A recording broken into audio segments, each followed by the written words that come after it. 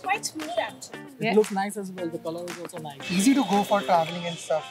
Hi, my name is Monica, and today we're asking a question that is more than just about trends. It's about personal expression. Are shoes the most expensive part of your outfit? Sometimes yes, sometimes no. बढ़िया है मतलब पहन के मजा आता है. Kind of yes.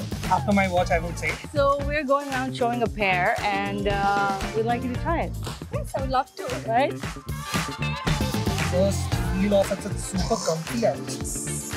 Feel relaxed. Pretty comfortable.